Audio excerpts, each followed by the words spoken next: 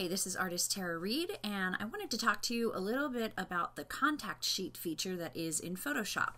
I first heard about this when I was doing an Ask call with art licensing agent Suzanne Cruz, and she mentioned using the contact sheet feature in Photoshop to put together images and mock-ups to send to manufacturers. So I promised everyone on the call that I would look into it, and I have. So here's what I found. The screen that you're seeing right now is Photoshop CS4, and to use Contact Sheet in there you do have to go download the plugin, and I will have a link to that on the blog and also on the description of the YouTube video. But I did download it, and it's located in the same place in CS3. So you go to the top and you hit File, come down to Automate, and then choose Contact Sheet 2. There's some pluses and minuses to this. You really need to have a good understanding of what you want to put, have your folders organized. So the first thing I'm going to do is I'm going to choose wine cellar, and I have 4 square images, and this contact sheet works really well when you have consistently sized images. Now I'm going to put them into a 7 by 7 square. You can choose the size of the document that it goes into. I chose flatten all layers just so the file won't be too big. Then for the thumbnails, it tells you, you can choose place across first or down first, auto spacing. Now I know that I have 4 squares, so I need 2 columns and 2 rows, and it'll show you over here exactly how that's going to lay out. So if I changed it to 5, you'd see it was going to be little rectangles, which wasn't going to work. So we're going to do 2 by 2. Then you can choose to use the file name as the caption, or you can uncheck that if you just want your images pulled.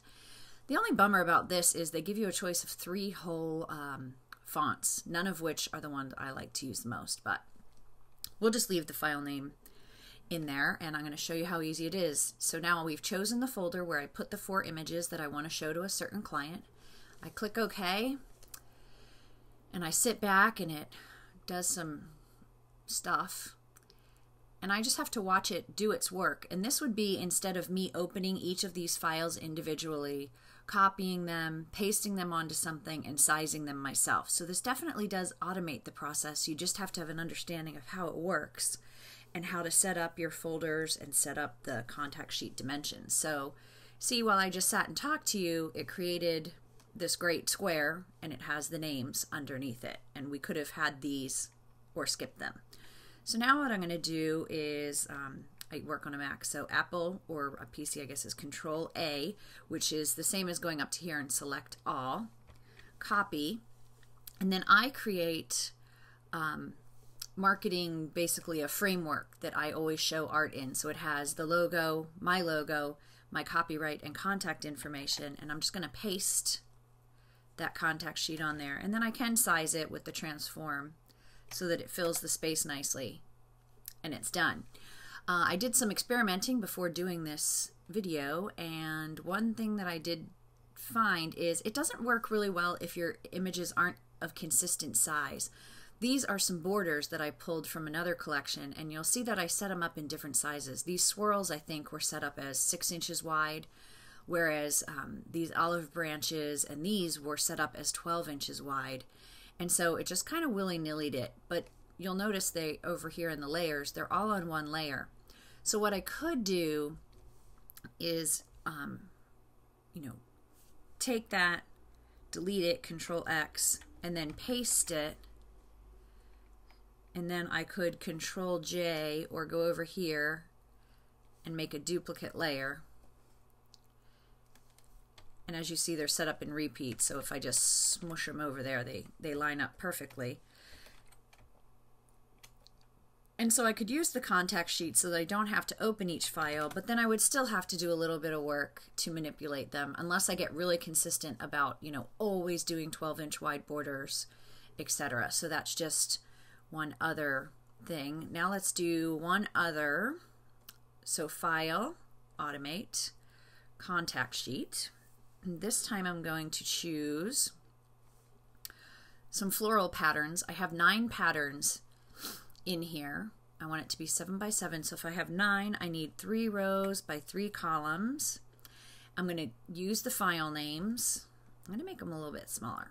8 point. Try a different font, see what that looks like. And this time when I saved my repeat patterns, I saved them, the file name, as the code that I put to the art. Remember, you want to code your art so people don't have to explain, I like the one with the flowers and this color stripe and that color stripe. They can just say, I like this code. And I will link, put a link to the blog that I did about how I created a code system, but you can pretty much make up whatever you want. So now instead of having to open the pattern file and place each of the patterns, or open each of the pattern what am I trying to say? Yeah, opening the pattern files or the pattern collection in the preset manager, I can just throw them in this folder and it's going to do it all for me, and it's going to flatten it and put it in one thing. So I definitely think I will start using it to at least do the repeat patterns, because most of those are pretty big. I do them 12 by 12 or 24 by 24. So to open them, flatten them, and then size them to go 9 onto an 8.5 by 11 sheet takes a little bit of time.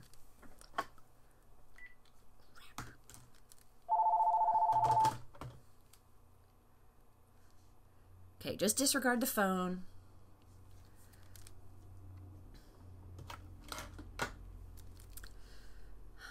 You'll see it takes a little bit longer to do this size of images and this number. The 4 squares for the wine cellar went a lot faster. But if I wasn't making a video, I could have taken that phone call and chatted while Photoshop did all this work for me. And poof, there it is. So now you'll see I have 9 repeat patterns perfectly spaced with their code right underneath them. So now I just select all, copy, paste them onto the framework for this collection, size it so it fills the space, and voila, it is done. Totally awesome.